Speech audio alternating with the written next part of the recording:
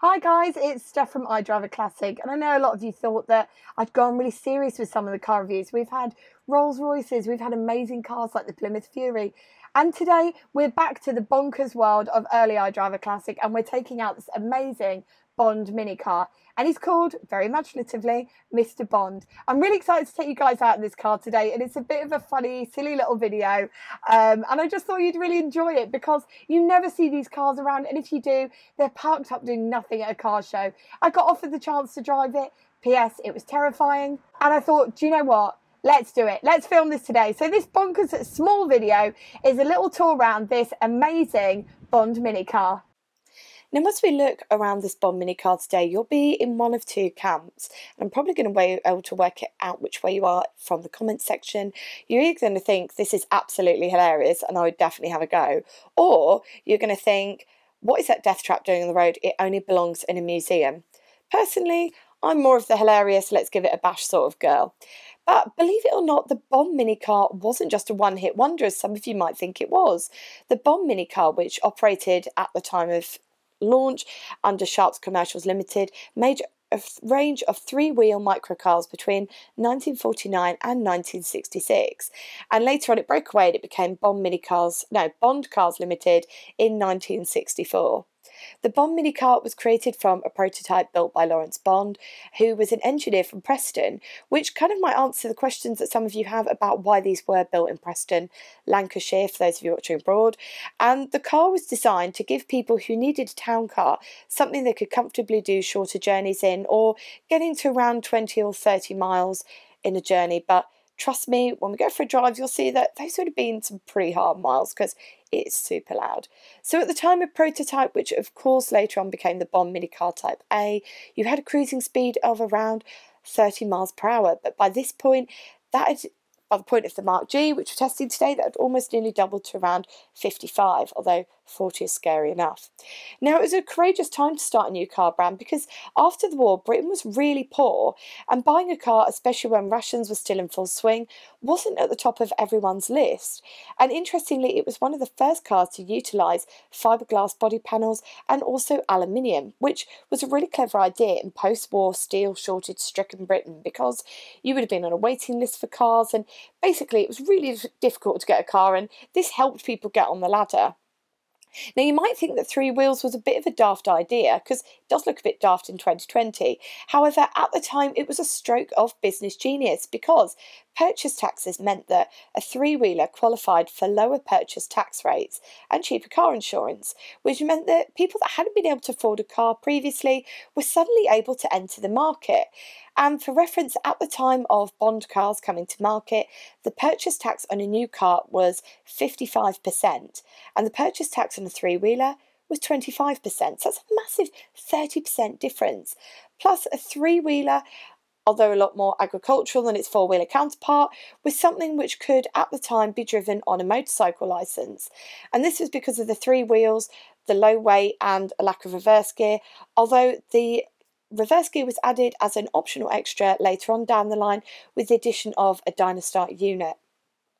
Sadly, the advantages of the taxing laws, which had helped Bond cars rise to the top, actually became the reason the company kind of came to an end, because the heavy purchase taxes on cars started to lift in April 1962, being reduced down to 45%, and they were then reduced down again in the November of 1962, all the way down to 25%, which of course, as we already know, is the same as the three-wheelers. And because of the cost of these cars, it actually then meant that a Bond mini car, so something like this, was more expensive than a BMC Mini, which means that if you've got that choice, and you've got that driver's licence, you're probably going to go for a Mini. Now, due to this, sales nosedived from 1962 and the company closed in 1966, which to me is a massive shame because although it's slightly bonkers and it's wonderfully impractical in our busy modern world, they provided a cheap motoring lifeline for many would-be motorists and helped give a means of transport to many who would have otherwise had to struggle on without. I mean, we're in Lincolnshire today, rural Lincolnshire. This would have been great. And although the Bond Mark F mini car wasn't the most popular, although the Mark F Bond minicar was the most popular of the Bond cars, the Mark G came about from change within the industry.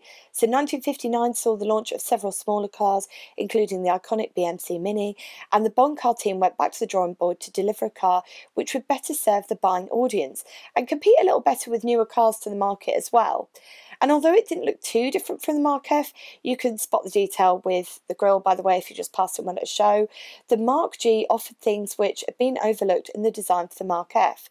So I know that in the Mark F they had the upgraded engine, but it's worth talking about anyway. So the engine in this is the Villiers 246cc engine, which offered a top speed of 55 miles per hour and an impressive 60 miles per gallon economy, which is insane. The rear suspension had moved on enormously from the Mark F, and you had your trailing arms, coil springs and hydraulic shock absorbers, and despite not needing much to stop because look how light the car is, the brakes were reconsidered too and sported a new Lockheed hydraulic system.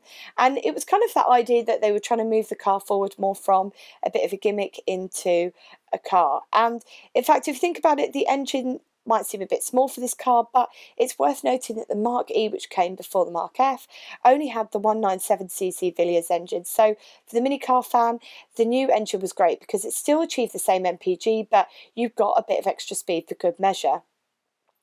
Now, in addition to changes under the bonnet and with the brakes, the headroom was rejigged on the saloon to make carrying adults in the back a possibility, and until this point, wind-down windows weren't even a thing. And amazingly, this isn't actually as small as it probably looks on the pictures and in the video, because it is actually 11 feet long, although for me a lot of that is kind of wasted over in that engine bay. The width is 4 foot, and no matter which model you went for, it had a curb weight of 672 pounds, or if you're watching from abroad, 305 kilos. So of course, with our top speed of 55, I didn't try and achieve that today because 40 was terrifying enough, as you'll see on our test drive. And in my opinion, it's a bit nutty, but carry on watching because it is a laugh. And I think that if taxation laws hadn't changed, I think Bond minicars probably would have continued in some sort of way, because if you think about smart cars today, in my opinion, that's where Bond cars really should have taken that space. But hey ho, let's watch this video. But first of all, let's have a chat with the owner, Annie, because only just over 3,000 of these were sold, and it seems like a massive privilege to take one out today because it's not the easiest thing to find, and Annie has been really generous lending us this car today. So let's have a catch up with Annie before we take it out for a test drive. I'm Annie Lloyd. Basically, I own Mr. Bond. Mr. Bond was owned by Brian Redshaw. Brian Redshaw was my ex-husband, and basically he left me Mr. Bond before he died. He wanted to go to Cadwell Park in Mr. Bond, but I'm afraid I never got him there. It was so upsetting, but as I say, we keep him now to keep everybody happy and make people laugh. Kids love him, people love him, everybody loves him. Everybody knows him as Mr. Bond. It's never the car, it's always Mr. Bond, always. Basically, I've had him now 7 years. It's been a long 7 years because he breaks down, he smokes everybody out.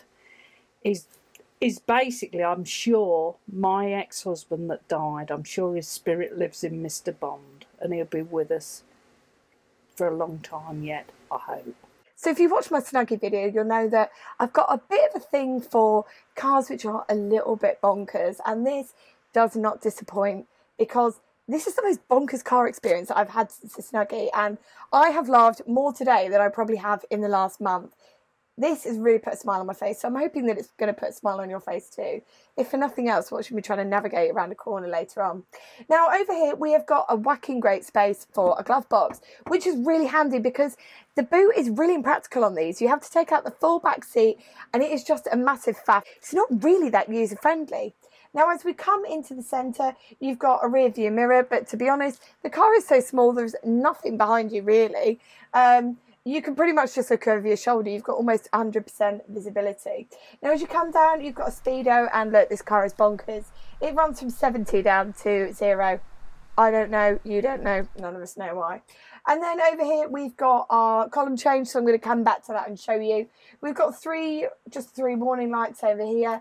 And then we've got our key, and we come down to our lights. and our wipers. So of course the wipers are 1 speed. I wouldn't really expect them to be anything else. Now over here we've got our amp meter, and over here we have got the indicators. Now I think this is Bakelite, which is kind of a early plastic. Now I wanted to talk to you about starting the car as well, because this is where it gets a little bit weird. So what I'm going to do, because when we start this car, you are not going to believe how loud it is.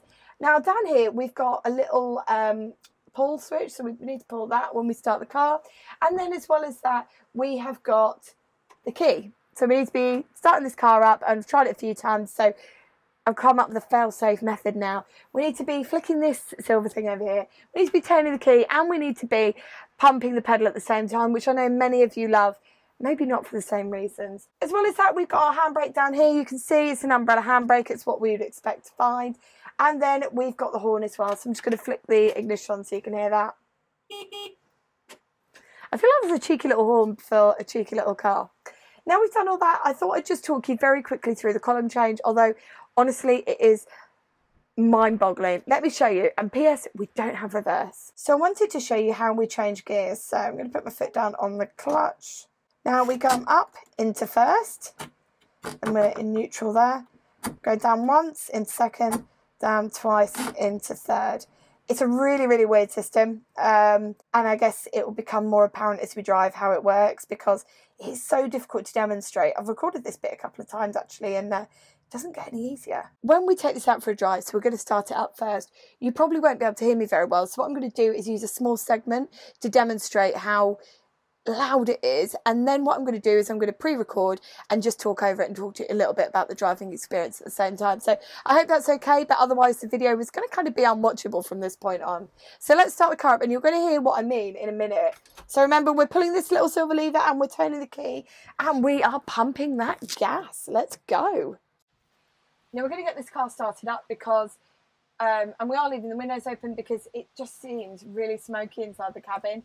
I'm not sure if that's a normal characteristic for these, or I'm being slowly gassed out of the car. We're going to start, of course, by pulling this little silver switch, this little silver toggle, and then, of course, we're going to be turning the key at the same time and pumping the gas as well, which I know some of you like. Now, let's get started. The pedals are in a really weird place, by the way. Right, so I'm just going to get that started.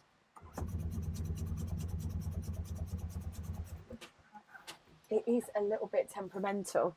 It doesn't always work, and I don't know why. If my Marina played this game, it would be off.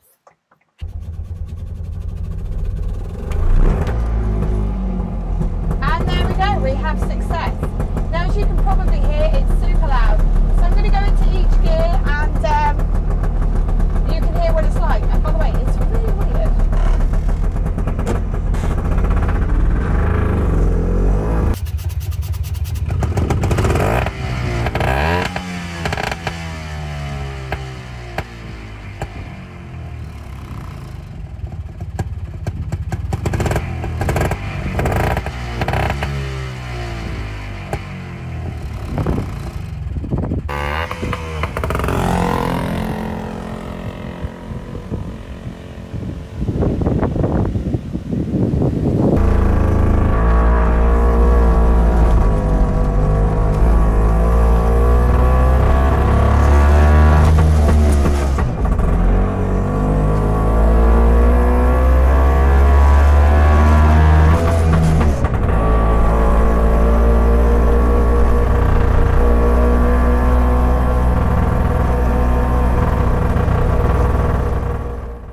Versions of this test drive, one where I talked as I drove, and this version where I didn't, because unfortunately the car is so astronomically loud that not only could I not have a conversation with Tom, who was filming it, the filming that came back from this when I was talking and driving at the same time just was absolute garbage. So you get a second version from me where I talk to you as I go for a little bit of a drive and roughly work off what I was saying at the same time.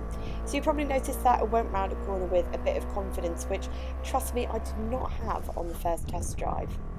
We tested this on a country road today that's straight because A, I'm a bit of a chicken who wasn't about to take this round millions of winding bends, especially with only 3 wheels, and number 2, we are in Lincolnshire today, which is home to probably the flattest and straightest roads in the UK. Now, one of the first things that really struck me when I took this out for a drive was it almost felt like, and for those of you that have driven on ice, it felt a little bit like that. I didn't really feel like I had much control over the car, which at first was terrifying, but weirdly I quickly got into, because as you can probably notice, I keep righting that steering wheel, and I did a bit of digging on the internet, and it seems that I'm not the only one who's kind of had that experience with the car. It was really, really loud, which meant that idea that Bond came up with when they first went out there, with that idea that you would only be doing journeys of 20 to 30 miles, I think even that would be slightly ambitious, because my test route today was only about, 4 miles, and even that was enough for me. However, these cars weren't designed for somebody living in 2020 who has experienced a plethora of different cars. These cars were for people that needed a car that was super economical, that they could afford on the smallest of budgets, and maybe it was a first car for many people. And if you think about it, we are in a car that was initially a concept from the 40s. It didn't massively change. I mean, you've got various upgrades and things like the suspension, the engine was increased, but by and large, the general consensus of it and the way that it was put together is very much a 40s idea. And it wasn't designed to be top of the range. It was merely designed to get people on that ladder. And let's look at it from that merit alone. So number one, it has got really good legroom in the back. You could easily, and we've got somebody filming in the back who is over 6 foot tall, and I think you could easily get 2 adults in the front. I mean, as many of you like to remind me in the comments section every week, I'm not Slimmer of the Year, and you could easily get 2 of me in the front, and I reckon you could get 2 kids in the back, which, look, if you're on a budget, you could definitely make this work as a family car, although you wouldn't be getting any children accidentally falling asleep in the back as you drove. Do I think it's something you could drive in 2020? Probably not, but it is jolly good fun to take out around these little roads. And if you had it to take to Asda or to take to car shows and stuff, it is fun for that very reason alone, but it wouldn't be a good choice for a second or occasional classic car. But you know what, this has made me smile and it's made me laugh more than any other car I've tested in the last year. And lockdown has been really hard and I haven't actually had that many reasons to laugh or smile, and this has really done the trick for me. So is it practical? Absolutely not really. Is it economical? Yes. Is it something you'd want to drive in today's modern world? Probably not. But is it something you'd enjoy driving and have a laugh with? Absolutely, because it's a really, really funny little car and it deserves its place in the classic car world, because whilst it's not as usable as some, it really served a purpose at the time, and I've really enjoyed testing it today and showing you guys as well, even though it's been quite a short video. I hope you've enjoyed it and I hope it's been good fun for you too. And I'm going to end with a shot of it breaking down and then a shot of it driving away as we fixed it, because, well, this video has been bonkers, so let's end it in a bonkers way. Until next time, take care and drive safely.